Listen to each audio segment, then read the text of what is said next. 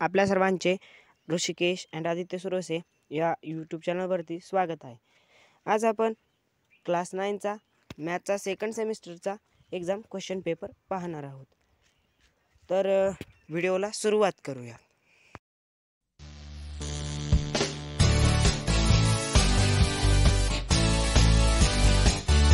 नमस्कार मित्रांनो, ऋषिकेश अँड आदित्य सुरोसे या चॅनलवरती आपल्या सर्वांचे स्वागत आहे। मॅथचे व्हिडिओ, सायन्सचे व्हिडिओ आणि इतर विषयाचे व्हिडिओ पाहण्यासाठी please subscribe Rishikesh and Aditya Surose. Second semester examination time आहे 2 आवर्सचा, टोटल मार्क्स आहेत 40। त्यातील question 1A, choose the correct option and write alphabet from the given 4 alternative in sub question. तर फर्स्ट सब क्वेश्चन आहे, what is the form of coordination of point on the x axis. तर त्यातील ए आहे बी and बी, बी आहे 0 and बी, त्यानंतर C आहे A and 0 आणि D आहे ए अँड ए। त्यानंतर आपला सेकंड आहे, cos 28 degree divide by sin 62 degree equal to question mark. तर त्याचं पर्याय क्रमांक 1 आहे 2, पर्याय क्रमांक बी आहे -1, पर्याय क्रमांक सी आहे 0, पर्याय क्रमांक डी आहे 1। त्यानंतर थर्ड आहे, in which quadrants does the point -4 -3 लाई। तर ए आहे फर्स्ट, बी आहे सेकंड, सी आहे थर्ड, डी आहे फोर्थ। त्यानंतर फोर्थ सब क्वेश्चन आहे, 2 tan 45 degree plus cos 45 degree minus sin 45 degree equal to. तर ऑप्शन ए आहे 0, ऑप्शन बी आहे 1, ऑप्शन सी आहे 2, ऑप्शन डी आहे 3। तर त्यानंतर आपला क्वेश्चन 1 मधील बी आहे, solve the following sub question, 4 मार्क्ससाठी आहे। फर्स्ट आहे, whose both coordinates R positive. त्यानंतर सेकंड आहे, whose both coordinate R negative. त्यानंतर थर्ड आहे, whose x coordinate is positive and the Y coordinate is negative. त्यानंतर फोर्थ आहे, whose x coordinate is negative and Y coordinate is positive. त्यानंतर question 2A, complete the following activity any two, 4 मार्क्ससाठी। First आहे, in figure G is the mid point of concurrence of मेडियन्स of triangle DEF, take point H on the ray DG such that D dash G dash H and DG equal to GH. Then prove that quadrilateral GEHF is a parallelogram. म्हणजे दिलेल्या फिगरमध्ये जी हा concurrence मेडियन्स point आहे triangle DEFचा। तर आणि तो रे वाढवायचा आहे आणि त्याच्यावर जी एच हा पॉईंट घ्यायचा आहे। तो असा घ्यायचा आहे की जी एच आहे ना, D G equal to G H झालं पाहिजे। आणि त्यानंतर आपल्याला प्रूव्ह करायचं आहे DEHF हा पॅरलेलोग्राम आहे। तर इथे बॉक्स भरायला दिलेले आहेत। Proof, late ray DP B median of triangle DEF. G is the point of concurrence of median of triangle DEF. तर DG equal to box first equation, but DG equal to GH given. DG equal to box GP plus PH equal to GH because G dash P dash H, but GH equal to twice GP. Therefore PH equal to box, PH equal to GP second equation, EP equal to PF third equation। Region लिहायचं आहे, रिजनसाठी box.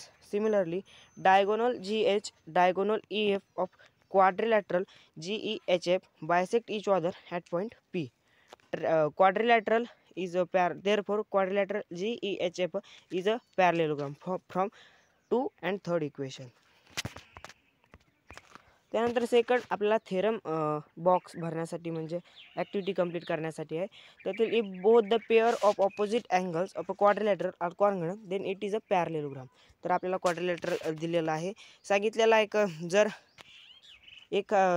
दोन ज्या जोड्या असतात आपल्या opposite अँगलच्या त्या जर congruent असतील तर दिलेला क्वाड्रिलॅटरल हा पॅरलेलोग्राम असतो। तर गिवन दिलेला आहे, in quadrilateral EFGH angle E congruent to angle G and angle H congruent to angle F। Proof करायचं, proof let angle E equal to angle G and angle equal to x and angle H equal to angle F equal to y.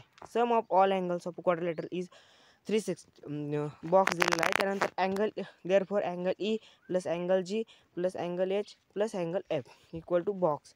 त्यानंतर therefore x plus y plus box equal to 360 degree. त्यानंतर खाली box plus box equal to 360 degree दिलेला आहे. त्यानंतर x plus y equal to 180. Angle G plus angle H equal to box. त्यानंतर angle G and angle H R interior angle formed by transversal H G of segment H E and of segment G F. Therefore side H E parallel side G F. First equation interior angle taste for parallel line. Similarly angle G plus angle F equal to box. Therefore side box parallel side box. Second equation interior angle test for parallel lines. Therefore from 1 and 2 quadrilateral EFGH is a box. त्यानंतर third आपल्याला activity दिलेली आहे. Segment P M and segment P N R congruent chord of a circle with center C.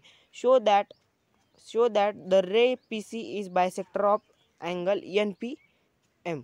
तर ही figure दिलेली आहे आपल्याला, तिने पाहायची आहे. त्यानंतर पुढे आपल्याला कन्स्ट्रक्शन दिलेलं आहे. Segment C A is perpendicular on cord P M.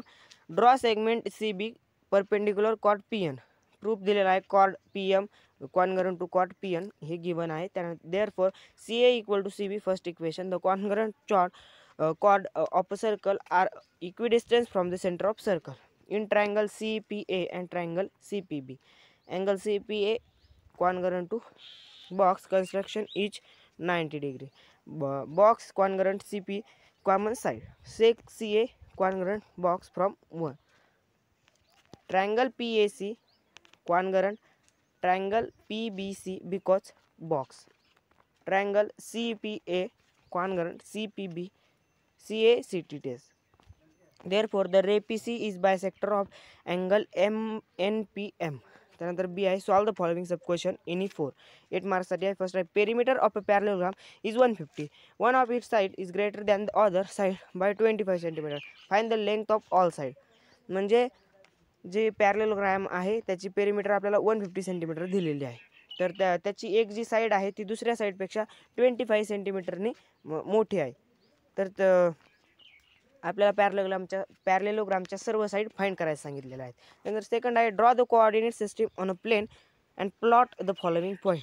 म्हणजे कोऑर्डिनेट सिस्टीम ही आपल्याला ड्रॉ करायची आहे प्लेन पेपरवरती आणि तिथे हे खालील जे पॉईंट आहेत ते प्लॉट करायचे आहे. तर ते पॉईंट आहेत L equal to -2,4 M 5,6 N -3,-4 P 2,-3 Q 6,-5 S 7,0 T 0,-5.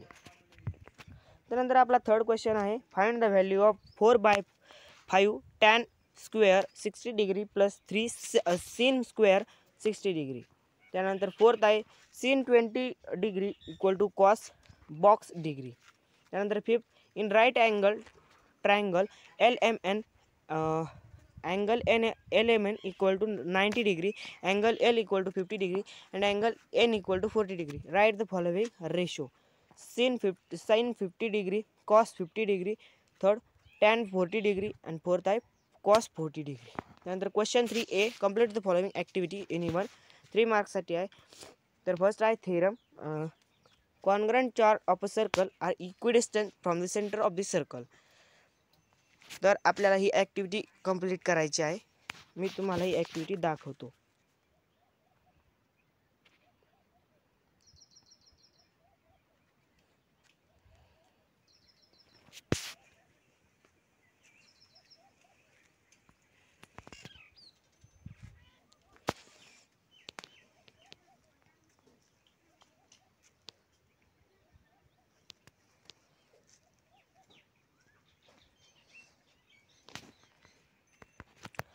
त्यानंतर आपला क्वेश्चन 3A मधील सेकंड आहे theorem diagonal of A rectangle R congruent.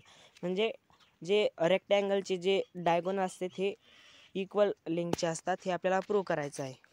तर तुम्हाला मी प्रूफ दाखवतो. बॉक्स तुम्ही भरायचे आहे.